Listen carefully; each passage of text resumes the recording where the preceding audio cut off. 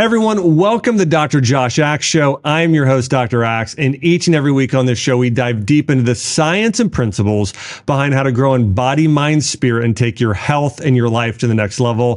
Today, I'll be talking about cold plunging, which has gained massive popularity for its surprising health benefits, but I'll also be talking about, are those benefits really as great as they seem, and is cold plunging great for everyone? I'll also talk a little bit about heat therapy, contrast therapy, and compare when you should cold plunge and when you shouldn't, when you should use heat therapy like infrared sauna, and when you should contrast and go back and forth between the two for results. So we're going to be doing a deep dive into cold plunge today, and I guarantee you're going to find out some surprising information on things like, is cold plunging good or bad for hypothyroidism? Is it good or bad for autoimmune disease? Is it good or bad for athletes? I'll answer all that and more on today's episode. Also, before I dive into the content, make sure to subscribe to the channel and hit the notification bell so you don't miss a single thing. You know, we're covering topics like this every single week, along with a lot of other topics such as spiritual growth, growth of your mindset, and more. So make sure not to miss out. All right. So what is cold plunging? Well, generally speaking, cold plunging involves immersing your body in cold water, typically at the temperatures between 50 to 59 degrees Fahrenheit. That's around 10 to 15 degrees Celsius. And the purpose is to improve physical and mental well-being. Well, as I mentioned, the optimal temperature for most people is going to be around that 50 to 59 degrees Fahrenheit. And the reason why that is the ideal temperature for most people is this range is cold enough to trigger the body's beneficial responses without being dangerously cold. Now, some people do cold plunge. I've seen them cold plunge in the 40s or 30s or lower. It's actually not what I recommend. Here's the thing I'm going to teach you today about cold plunging. More isn't better. Okay. You want to do the right amount for you, or which might be a lot or might not be much at all. But that's the thing. Remember, this is true. More isn't always better. More can sometimes be too much for your body. And that's true with a lot of people. And so I'll cover that today. Now, if you are just starting to cold plunge and you fall within the people, which I recommend to cold plunge, you should start with about 1 to 2 minutes a couple days a week and work your way up to 5 minutes and no longer than 10 minutes. Now, the reason for this is short durations help the body adapt to the cold without causing too much stress. And that's a big principle behind cold plunging the right way, or doing any types of what we call hormesis, which is good stress on the body, or certain types of stress. Could be heat stress, could be cold stress, could be the stress you're going to have during exercise, or actual emotional stress. All of those things can be used for good if they're in the right dosages. Remember this, if I were to go and say, okay, I want to go and try and run a marathon or try and bench press 300 pounds, okay?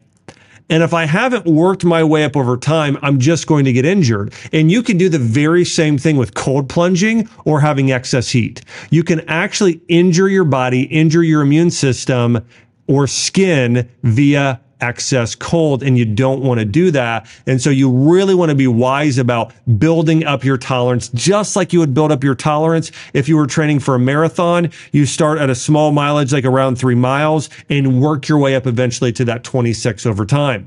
Now, the frequency that I recommend of cold plunging for most people is between 1 to 3 days a week. You typically don't need to do it every day. I see a lot of people doing it every day, and it's important to understand that excess cold, while it has benefits, there are also side effects on the body, which I'll get into. And this 1 to 3 days a week allows for your body to recover from the stress. Again, go back to this weightlifting scenario. You don't lift the same muscle group every single day typically. Now, I do want to say when you're younger, your body can tend to get away with it. If you're a male specifically in your mid-20s and you're really, really fit, Well, you can sometimes train every single day in the same body part and get away with it, but eventually at some point it becomes too much. And so that's why, again, more isn't better. Now, let me talk about some of the benefits according to studies when it comes to cold plunging. First, it reduces inflammation. Cold water can reduce inflammation and speed up the recovery process, specifically of your muscles. It also can increase circulation. The cold causes blood vessels to constrict and then dilate, which can improve blood flow. It also can be immune boosting if it's done in the right dosages. Cold exposure can enhance immune function by increasing the production of white blood cells and improving lymphatic circulation. Studies have shown that regular cold exposure can reduce the incidence of illnesses like colds and upper respiratory infections as well. Now, I want to share an interesting study done on cold therapy. Now, this isn't on cold plunging. This is on cold showers, but you're going to understand the principle here. A study in the Netherlands found that participants who ended their warm showers with between 30 to 90 seconds of cold water took 29% fewer sick days compared to those who took only warm showers. Additionally, participants who combined regular exercise with cold showers saw a 54% reduction in sick days. So you get even bigger benefits when you combine cold therapy, like cold showers, with regular exercise sessions. And we know when you're exercising, your body is producing heat, especially when you're doing weight training and HIIT training. Some other benefits of cold plunging can include even bumping up your metabolic rate as much as 5 times, and some physicians now are recommending it for type 2 diabetes to support your metabolism. Now, a study published in the Journal of Thermobiology in December of 2023 found this. They found a significant reduction in participants' heart rate, blood pressure, and common stress biomarkers such as cortisol after cold plunging. And they noted that participants reported better moods 3 hours after immersion. Now, there also are some stress relieving components. Cold exposure can reduce stress levels by lowering cortisol. Well, of course, we know that to be one of those common stress hormones that gets too high in many people today.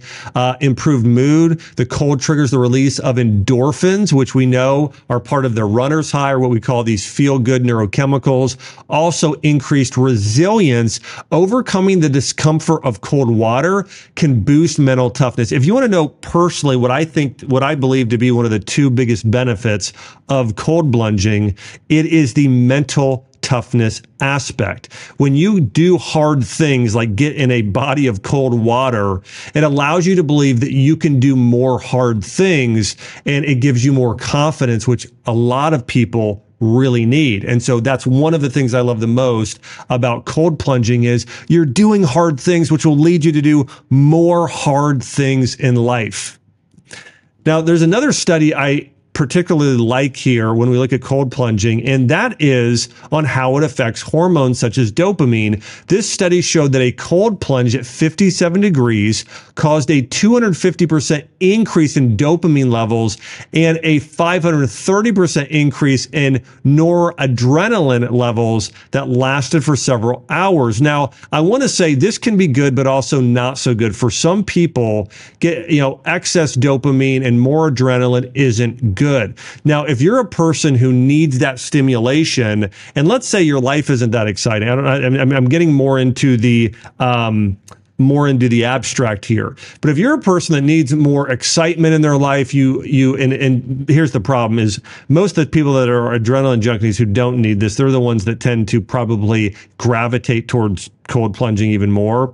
All that being said, I think that there are some benefits here hormonally of increasing dopamine, increasing adrenaline for a period of time. However, you want to make sure that if you are increasing hormones like dopamine and adrenaline, you are getting plenty of rest. If you're already overworked and you are in a fight or flight response constantly, and then you are going and causing adrenaline to kick up even more. And my point here is, if you're a person that's very fatigued all the time already, you're very tired, you're on your phone all the time as well, constantly scrolling, this isn't necessarily going to benefit you in that way emotionally. But for some people who need a little bit more excitement in their life and need a jolt during their day because their day is very monotonous, this could benefit you. Now, I want to talk about historic references to cold plunging. Ancient cultures like the Greeks and Romans use cold baths for therapeutic benefits. Now, I also do want to note that most often, though, they combined cold baths with hot baths or steam rooms. So they would usually do contrast therapy where you would get both together in a session, but they did use cold baths in Greek and Roman cultures. Let me talk about who should cold plunge.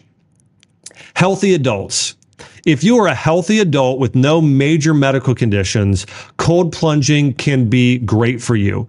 Okay. And especially if you're a person that works out regularly. And if you're a person that gets extremely hot when you sleep, you're always burning up hot, cold plunging can be great for those people. So here's the big thing. If you have excess body heat, cold plunging, and you're healthy, cold plunging can be very good for you. If you're an athlete and you want to recover for performance, I remember the first time I heard about doing ice baths were when I was watching, I think, a football game with my dad, and I saw these guys in a locker room afterwards, and it might have actually been a movie, but they were in an ice tub, and I asked my dad why they did that, and my dad said, well, it's good for, they recover faster after ice baths. And then I remember watching a lot of, I was a triathlete, and I remember watching a lot of the Tour de France cyclists, like Lance Armstrong and others.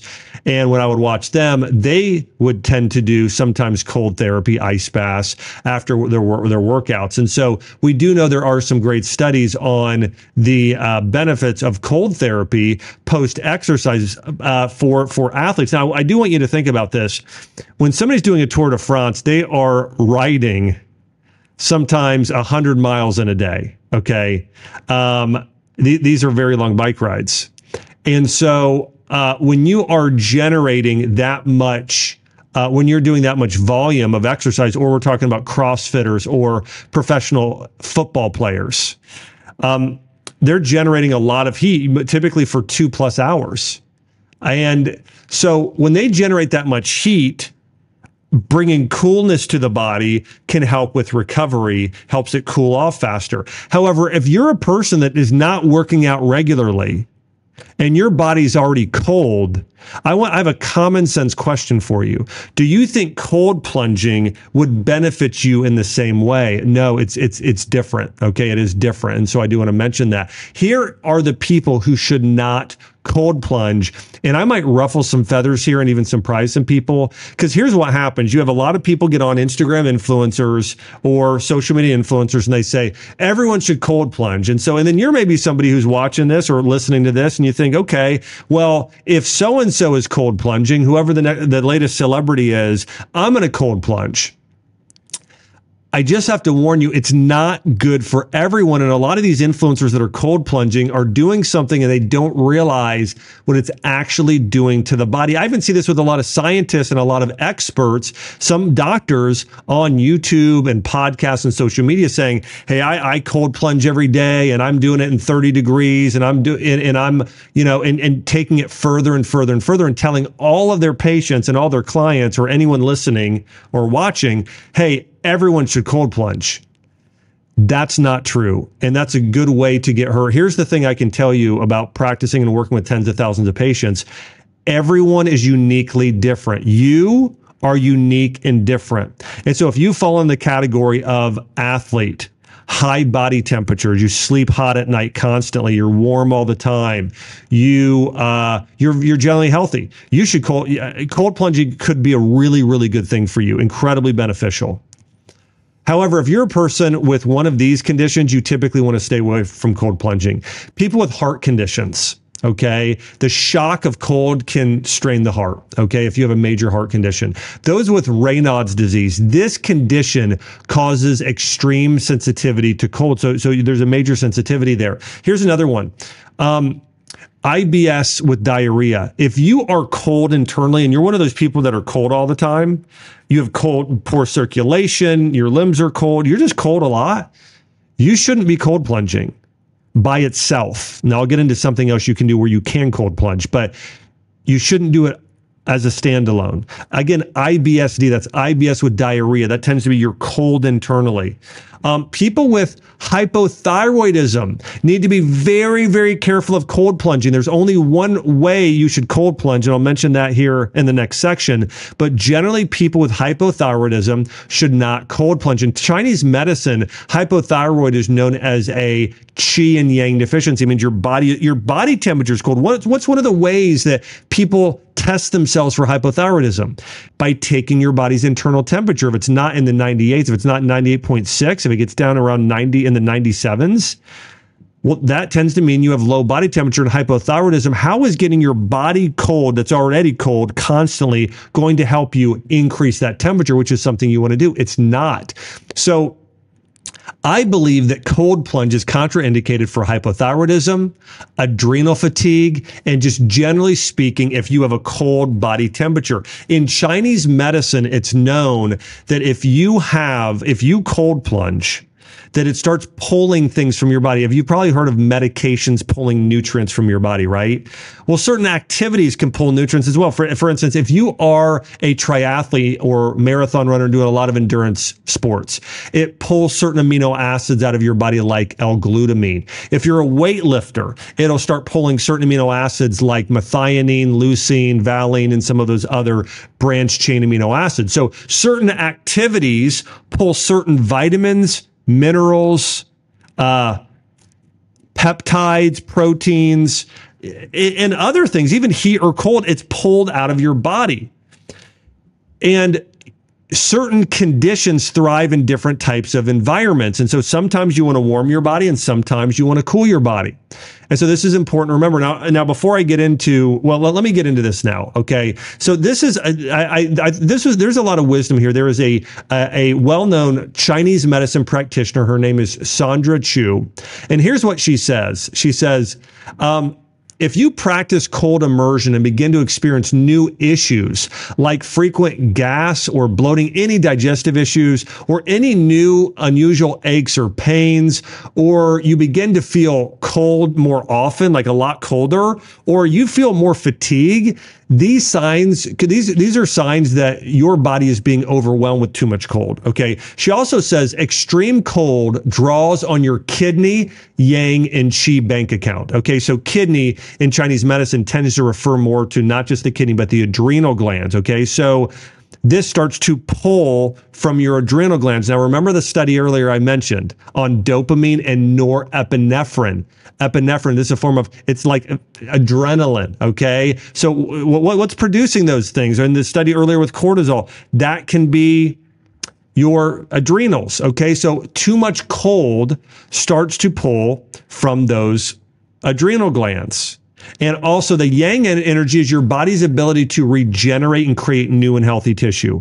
Okay. Now, it also can be inflammation if you have too much, but the right amount, it could keep you from building muscle. So here's another example. Studies show that you should not cold plunge right after weight training. Okay. The reason is it is anti-anabolic. Okay. So it keeps your body from building muscle. If you wait 6 to 8 hours after, it's okay. But generally speaking, if you do it right after exercise, it's going to keep you from building more muscle. And that's yang energy. That's that regeneration of the cells and tissues. So here's what she's saying. Extreme cold draws on your adrenals and kidneys, and in some cases can keep your body from fully regenerating. And kidney yang qi is the system that basically pumps, as I mentioned, adrenaline, supports your adrenal function, and thus your overall energy. And when you use cold immersion to activate your dopamine and adrenaline and immune system, you are drawing on this account. Okay, you've got money in your bank account. Well, you're drawing on it.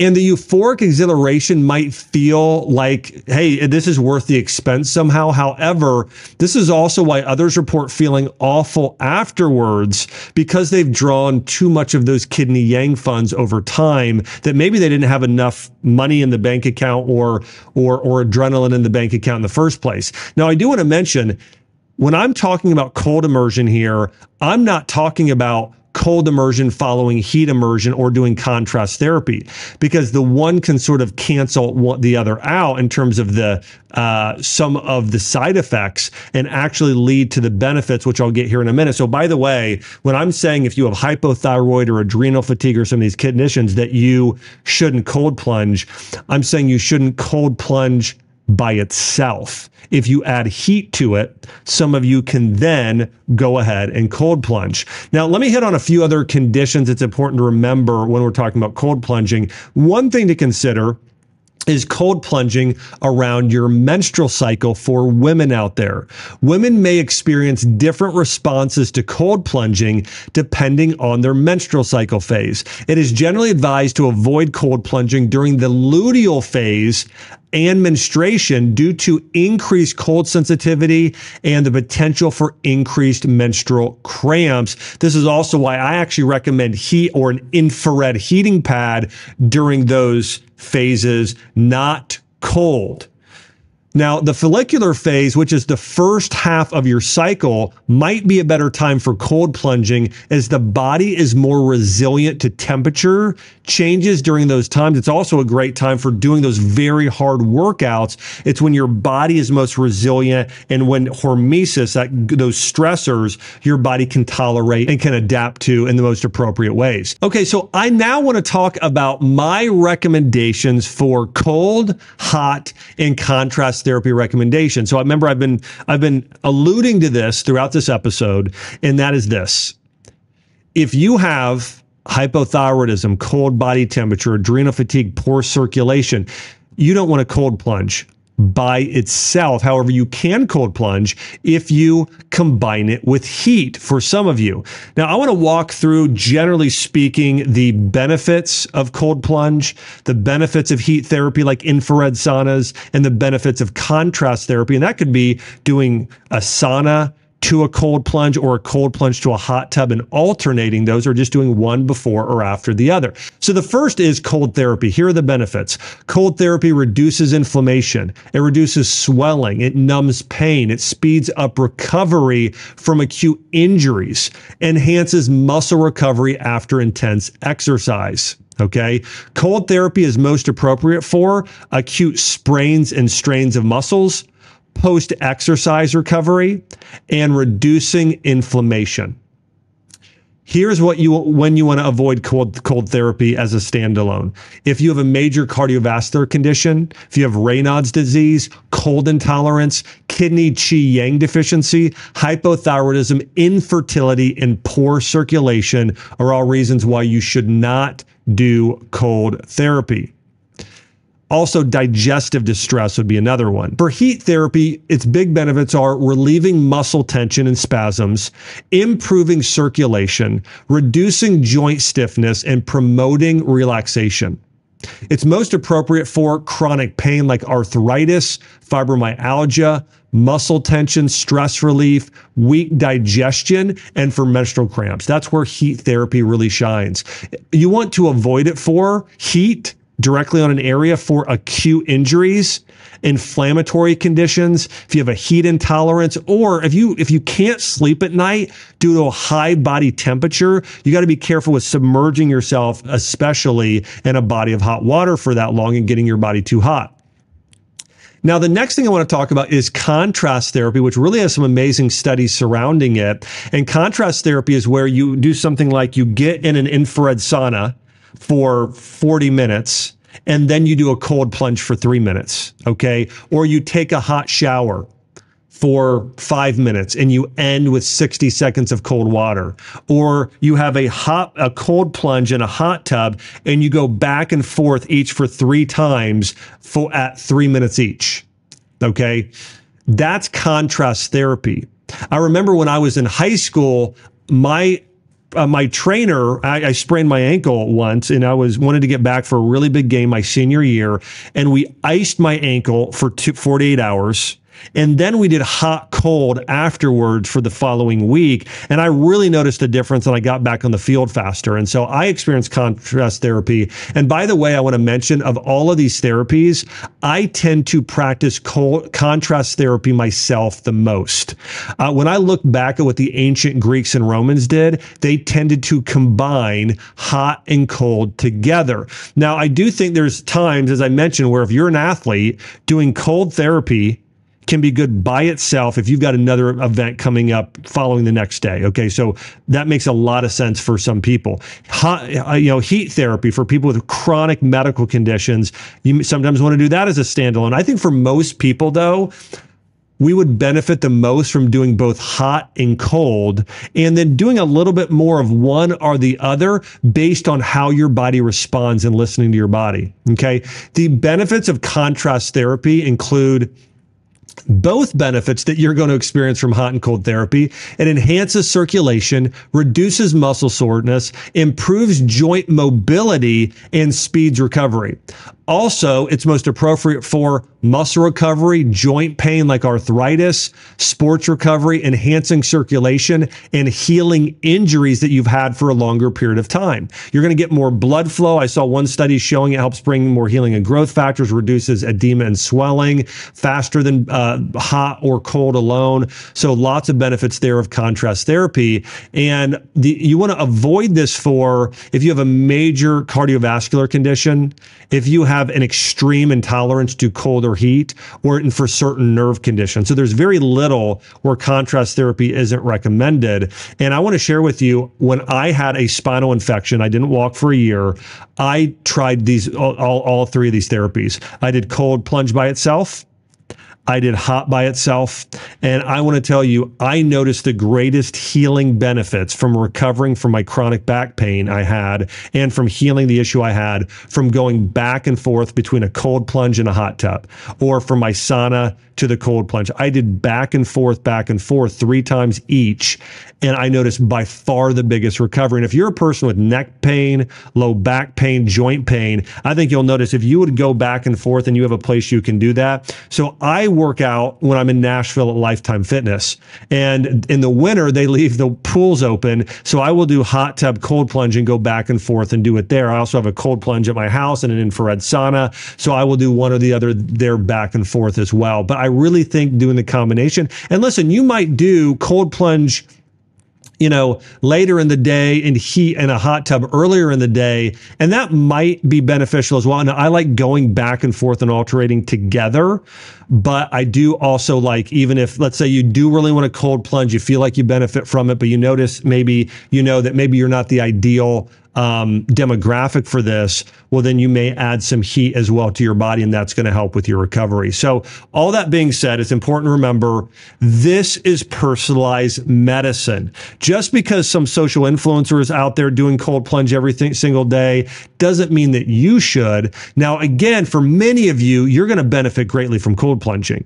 But for some of you to really benefit it without having the side effects, you want to also incorporate heat into your regimen. So remember this when it comes to cold plunging or even heat therapy. It's a principle called hormesis, and it's using stress to strengthen your body, just like weight training, just like running. By the way, this is true in the plant kingdom. Did you know that most plants have their medicinal properties due to a stress response? Let me give you an example. Adaptogenic herbs like ashwagandha, ginseng, cordyceps mushrooms, these amazing mushrooms or herbs or spices or roots tend to have their benefits because they deal with a certain type of stress. They create chemicals to deal with that stress, and then you eat the food, and those chemicals now help you adapt to those stressors that it was able to repel. Let me give you an example.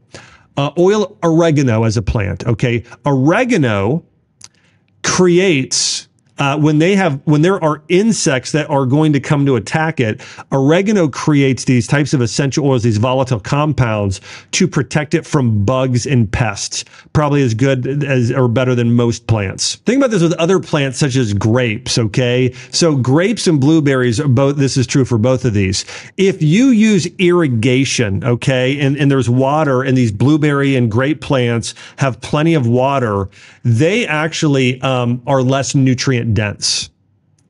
The reason is that they don't have to work very hard. They don't have to create more antioxidants to protect themselves. If you do something called have you heard of dry farm wines? Okay. Have you heard of dry farm blueberries? Or it's the same principle. So if you go and you don't give irrigation and you let it deal with the sun and you don't overdo it. Okay. So listen, blueberries and grapes, they both need some water and they need some sunshine, but not too much. But also if you give it too much water, it may not, it really does, it's really not stressed at all in that way and needing to grow its roots deeper to go and find more water and get more water. When plants like blueberries and grapes have to send their roots deeper and deeper and deeper into the ground, what it actually does to the plant, to the grape and the berry itself, is it creates more resveratrol and bioflavonoids, these antioxidants, that then when we consume makes us more resilient to aging, right? It's the same thing for those plants. They grow their roots deeper and they become more resilient to aging. They'll last longer. They'll create better fruit as well when they have to do that. So no, you want stress, cold plunging, heat therapy, weightlifting. These are good forms of stress if it's not too much for your body to handle. Again, this is called hormesis, where your body has to, it's weightlifting. Okay, you did 20-pound dumbbells this week. Well, maybe next week you can do 22.5 or the 25 pounders, and you're going to work your way up over time. But you're not going from 20 pounds to 50-pound bicep curls. You need to work your way up over time and also not put too much stress on the body. So let's talk about what time of day is ideal to cold plunge. Well, first off, cold plunging in the morning can enhance alertness and productivity throughout the day by increasing dopamine and norepinephrine levels. However, if you are exercising in the morning, specifically weight training, and you cold plunge afterwards, it's going to create some problems where you're not going to build as much muscle. Studies have proven this. Now, however, if you cold plunge and then you go do your workout, now you want to make sure you're thoroughly warmed up, by the way, getting on a treadmill or doing some cardio, doing something to warm your body before you get into heavier sets. But you can do that and not have that side effect if you do it right before weight training. In the evening, if you do cold plunging, let's say right before dinner or right after, it can disturb your digestion somewhat. Okay. Also, it may affect your sleep because then your body tries to heat itself up quite a bit. Now, if you do it for a very short period of time and it's in the middle of the day, your body will be fine with that. But again, just a few things to consider in terms of time of day. A few alternatives I want to mention to if you don't have a cold plunge, using a bathtub and filling it with cold water and ice cubes, or even taking just a cold shower can mimic the effects of cold plunge. I actually believe if you don't also have a hot tub or an infrared sauna or an infrared blanket or a way to heat your body up afterwards, if you're just a person that's not a pro athlete or a CrossFitter or somebody who isn't generating that much heat, I think that you might be better off, for many of you, just taking a warm hot shower and then doing a 60-second to 2-minute cold shower. Now, I will say as well, consistency and gradual adaptation are key to achieving the max benefits, according to the Mayo Clinic. So again, doing those cold showers over time could really add up to a lot of benefits. I also want to mention cold showers can provide similar benefits such as increased alertness, improved mood, reduced inflammation, and improved immune function. However, full body immersion in a cold plunge is more effective for deep muscle recovery and overall physical resilience. But again, there are still lots of benefits there of cold showers. So here's some do's and don'ts. Remember, start slowly, gradually decrease the water temperature and increase the duration. Second, listen to your body. If you feel too uncomfortable or experience pain, stop immediately. Third, warm up after. Have a warm towel or blanket ready to use after your plunge. Or if you're part of the demographic I shared, hypothyroid, cold body temperature, cold extremities, Use a heating pad afterwards. Get in an infrared sauna or do that before. Do something to balance that out, and you'll still get a lot of the same benefits. Remember, don'ts. Avoid prolonged exposure. Listen, more isn't better. Staying in 20 minutes, you're just going to make yourself sick or hurt yourself. You never want to do over 10 minutes. Don't plunge alone. Always have someone nearby in case you need assistance, and always avoid if you're sick. If you feel unwell, skip the cold plunge session to avoid additional stress on your body. Here's the thing to remember. It's hormesis. It is stress, a type of stress that can be good. But if you're under a lot of stress, it's not going to benefit you. Okay. It's going to make you worse in a lot of cases. And so if you're under a lot of stress, again, now I do think going back and forth and adding heat, maybe that can balance it out and you can do it. But generally speaking, if you're sick, you're much better off doing an infrared sauna than a cold plunge. So listen, I am a big fan of cold plunge when it's done for the people that are within that right demographic. And for the people that aren't, well, hey, maybe consider adding heat to the regimen, and that can balance it out, and it can be okay for you as well. I want to say, hey, thanks so much for tuning in here to the Dr. Josh Axe Show. Remember, each and every week I'm diving deep into the science and principles behind how to grow in body, mind, spirit, and take your health and your life to the next level. Hey, make sure to subscribe, like, and share. Listen, so many people are out there cold plunging, and they don't know these principles and truths, that it's a form of medicine that some people should use and others shouldn't. So, hey, do me a favor. Help me help the other people, all the people out there that don't know how to do this the right way. And I just want to say thank you to all of you who are constantly sharing this. You're on mission with me to help save and transform lives. And thank you so much for subscribing, commenting, and liking. I'll see you on the next episode.